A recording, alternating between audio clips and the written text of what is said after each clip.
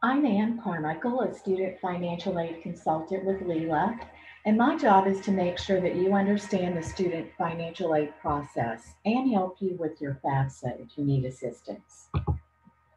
As I'm sure your counselor has already told you, the Louisiana Department of Education asks that the class of 2021 submit the pre-application for federal student aid as a requirement for graduation. And this simply ensures that your money is ready and waiting for you when you begin college this fall.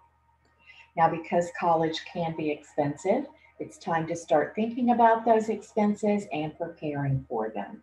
And they include your equipment, books and supplies, your personal expenses, room and board, and tuition and fees. But the good news is that financial aid is available from the U.S. Department of Education, the state of Louisiana, your college or career school, and nonprofit and private organizations. Every year, the federal government provides more than $120 billion in student financial aid, and we want to make sure that you are receiving your portion. Types of federal student aid include the federal Pell Grant, the Federal Supplemental Education Opportunity Grant, the Teacher Educational Assistance for College and Higher Education Grant, the Iraq and Afghanistan Service Grant, Federal Work Study, and direct subsidized, unsubsidized, and plus loans. Federal student aid grants are a form of financial aid that does not have to be repaid. And those grants include the Pell Grant for undergraduates with financial need, FSEOGs for undergraduates with exceptional financial need, service grants for students of military parents who died defending the country following 9/11, and teach grants for students pursuing a teaching career. The Federal Work Study Program provides part-time jobs to help pay for your education expenses. So select yes on the FAFSA because it will not obligate you to accept any jobs offered, but it will let the financial aid office know that you are interested in being considered for work on campus. Your earnings in these jobs will be paid directly to you, the student, and should be used to pay for your college expenses. And these look great on your first professional resume. Now, direct subsidized loans are based on financial need, and no interest is charged until you graduate or cease to attend. On the other hand, almost everyone is eligible for direct unsubsidized loans regardless of financial need. However, the interest does begin to accrue on those loans once they're fully dispersed. So you can see that there is a big difference between direct subsidized and unsubsidized loans.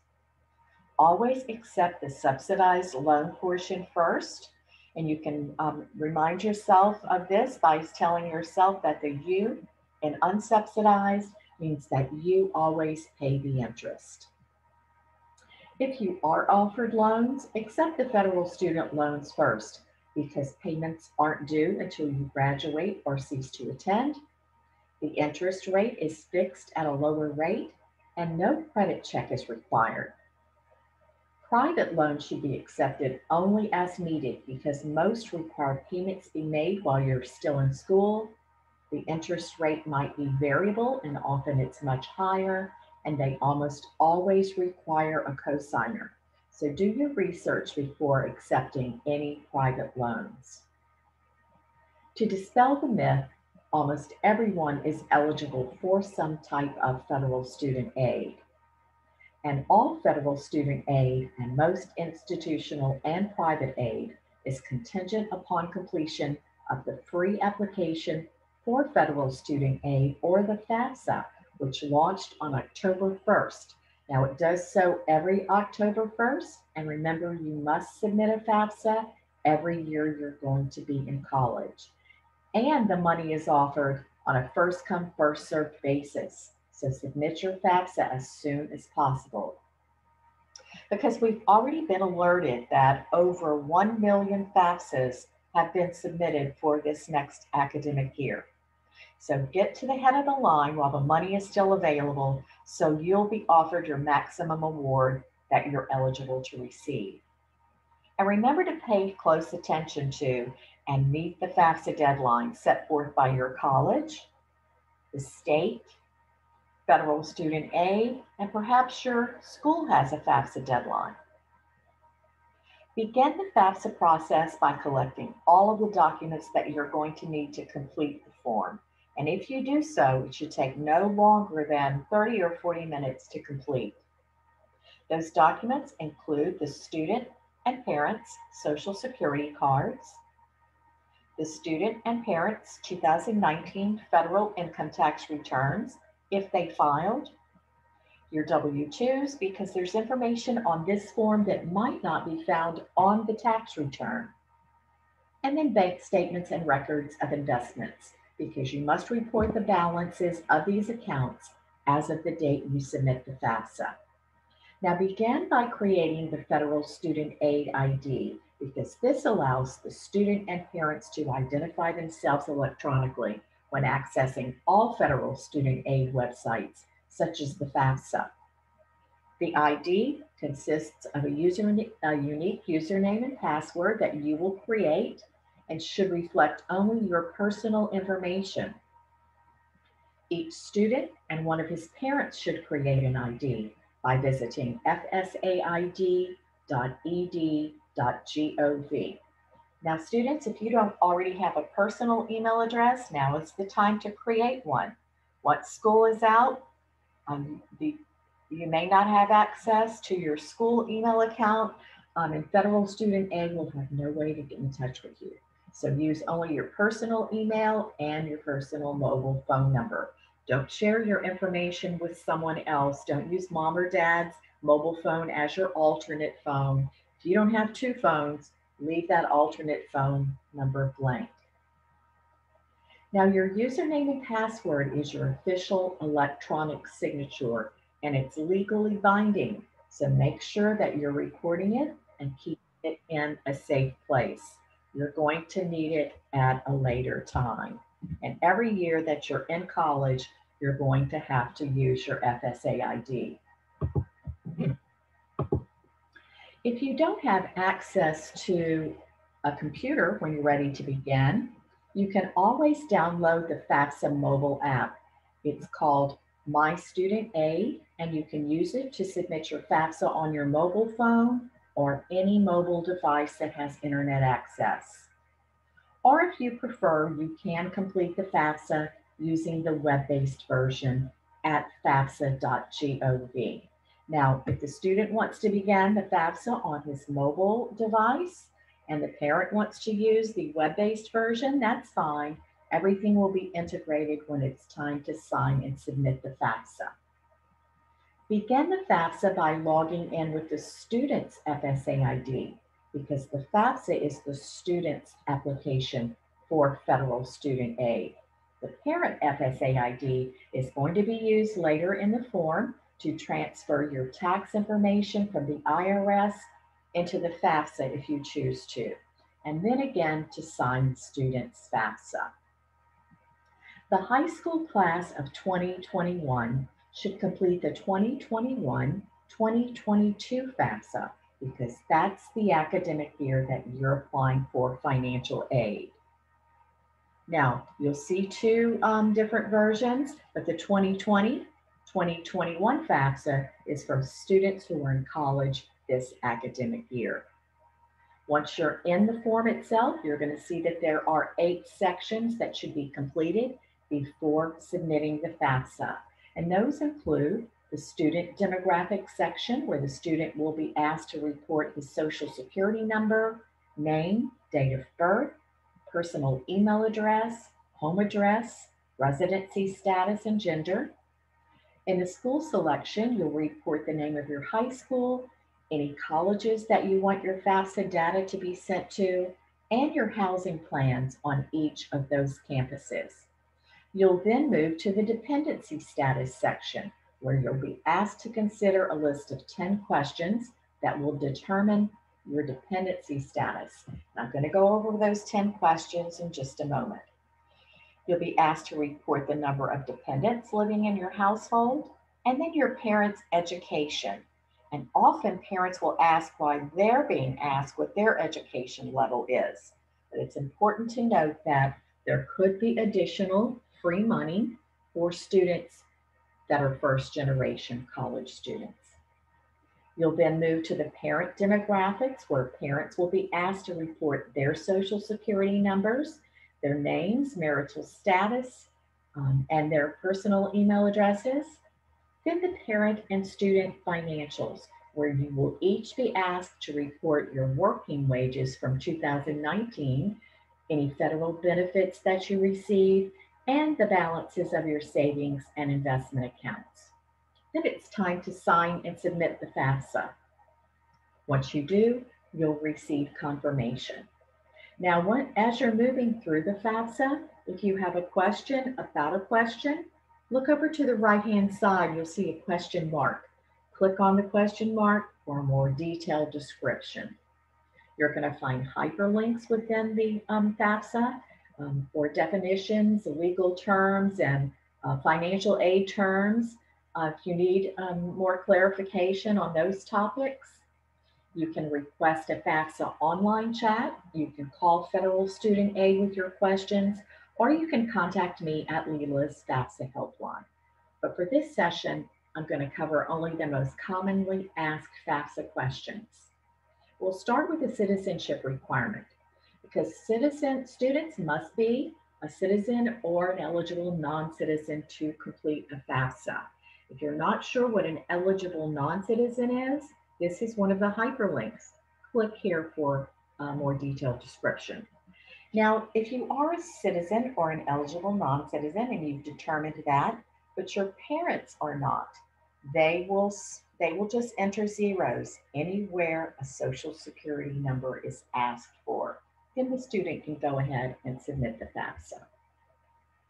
Young men between the ages of 18 and 26 must be registered with Selective Service to receive federal student aid.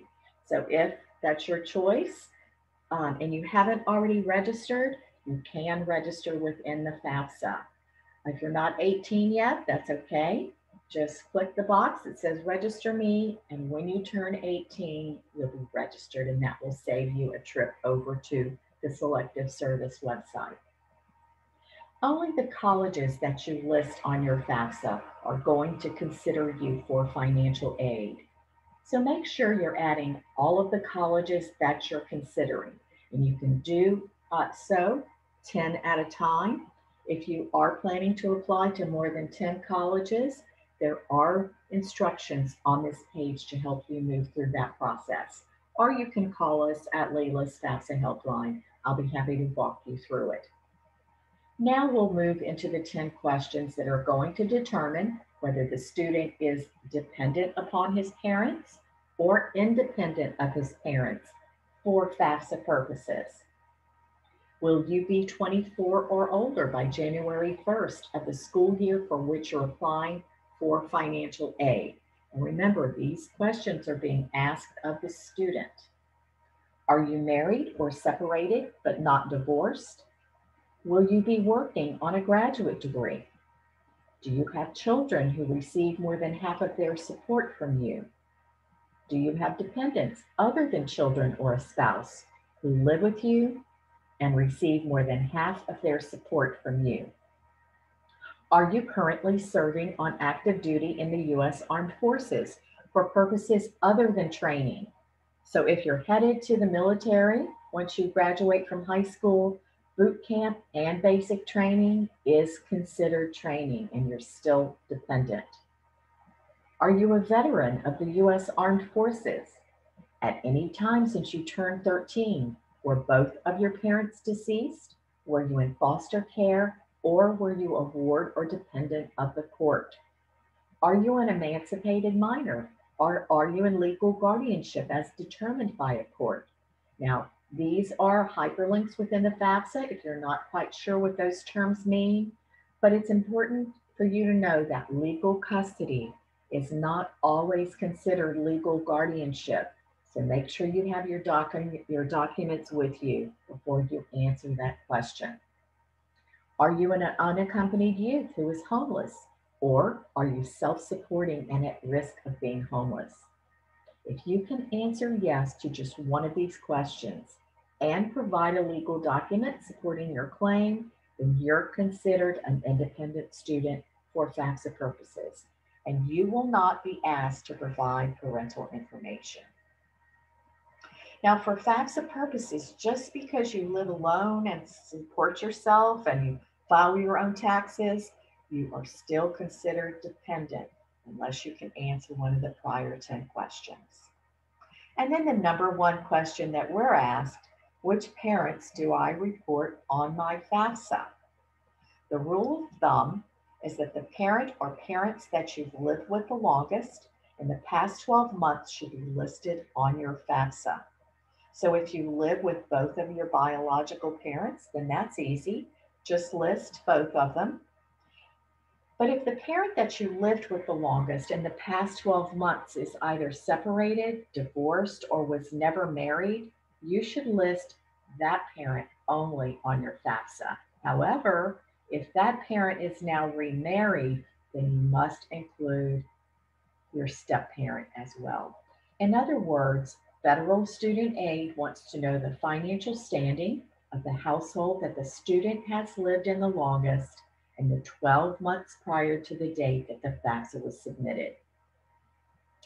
If you're identified as a dependent student, but your parents refuse to provide information on your FAFSA, you can submit a FAFSA stating that you're unable to provide their information, but you must contact the financial aid office once you submit so that they can begin to work with you independently to help you get that information. They will be the ones that are determining your financial aid offer. So don't hesitate, give them a call because if you don't, you're only going to be considered for federal student loans. To make the FAFSA process go a lot smoother, please use the Internal Revenue Service's data retrieval tool. This will help you link over to the IRS site, grab your tax information, and drop it directly into your FAFSA. Not only is it going to ensure that it's accurate, your student is probably going to, this is going to diminish their chances of being selected for verification on that college campus. So grab your 2019 income tax return. Whatever's listed on that return has to be listed here in the IRS site, even if your name is misspelled or you've moved since the date that your 2019 return was filed. You must report information exactly as printed on that return. And then you're almost finished. But before you submit your FAFSA, please review your student aid report. It's a list of all of the questions you were asked and your answer to each of those questions. And by correcting any mistakes now, this just ensures that the financial aid office can quickly process your student financial aid.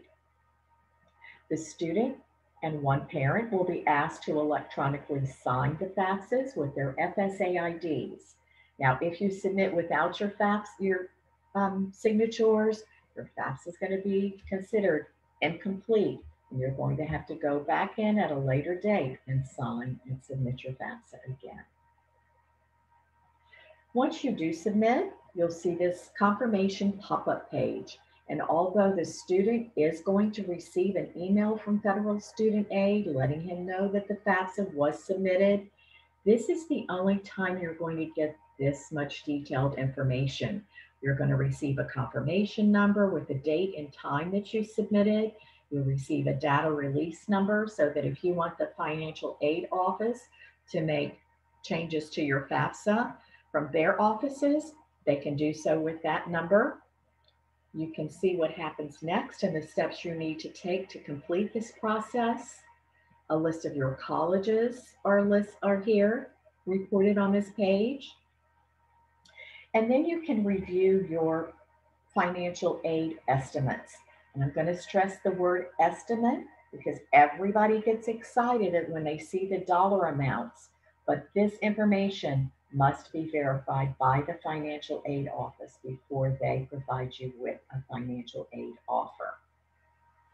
If you begin a FAFSA and you need to go gather more information before you submit it, remember that you have 45 days to do so, or your information is going to be wiped off the system and you'll be starting again. You will receive reminders from Federal Student Aid to go back in and complete the process. Now, say you want to add a school later, or you want to change your contact information, or your college has asked you to make some changes to your FAFSA. Simply log back into the FAFSA. It's the simplest way, and use the student's FSA ID. Make your changes and sign and submit your FAFSA again. So you can change your FAFSA as many times as you need to make sure that it's correct, but always sign and submit. Once your FAFSA is fully processed, which takes about 3 to 5 days, at that time it's shared with your colleges listed. Then each college financial aid office will begin to identify any aid that you might be eligible to receive. Now, if your family's financial situation has changed since 2019, contact your financial aid offices because they have the ability to adjust your aid by using their own professional judgment. We know this is going to happen all over the country this year, but especially in Louisiana with all of the hurricanes that have ripped through our state. So say that your parents have lost jobs or there's been a reduction in income. Perhaps there have been some unexpected medical expenses incurred. The financial aid office is a great resource to identify any additional free money that might be available to help you complete your academic year because they are working to determine your net price. They're going to do this by taking any grants and scholarships that you might be eligible for, subtracting that from the cost of attendance at their college, and that will be your net price. Now, the net price is your responsibility to pay either in cash or by accepting student loans.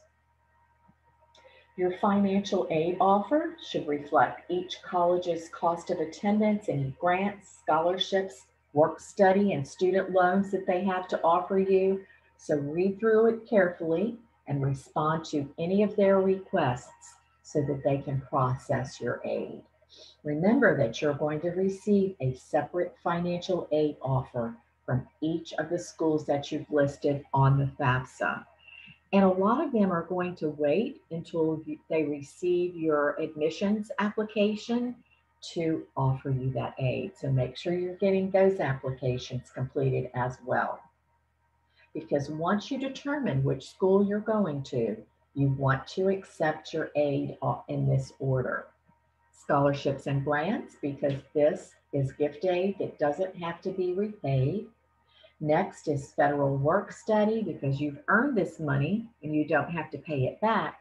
And then last, your student loans because this is borrowed money that must be repaid with interest.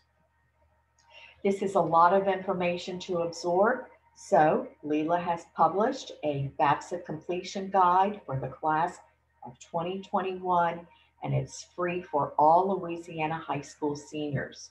So if you haven't already received one from your counselor, please shoot me an email. I'll be happy to send you a copy, and I'll include Leela's senior checklist to help you stay on track this year.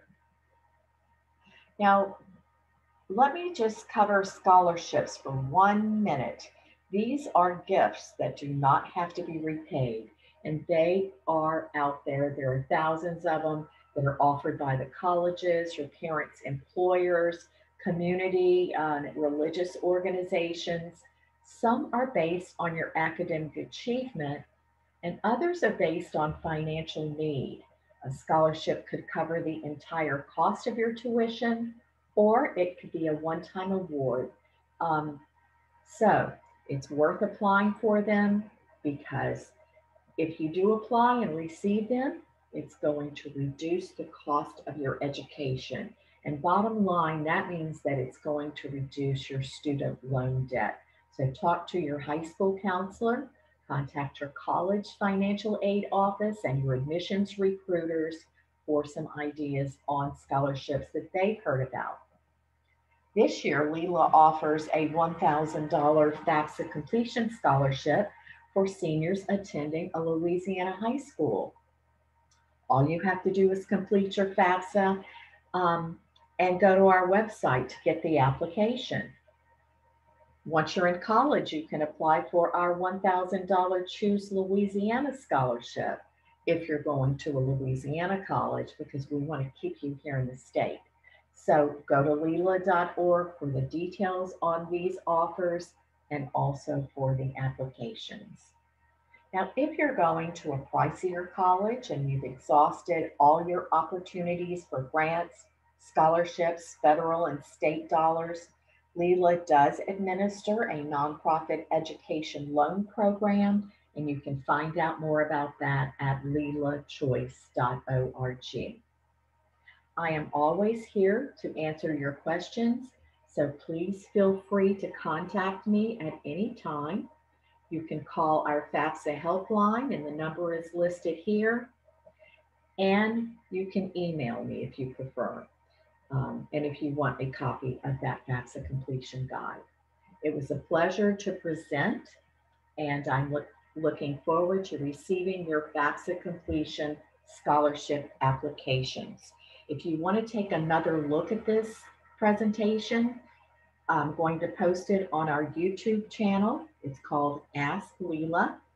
I'm also going to provide it to your counselor so she can send it out to those of you who were not able to participate this evening. Thanks again for having me, and have a great senior year.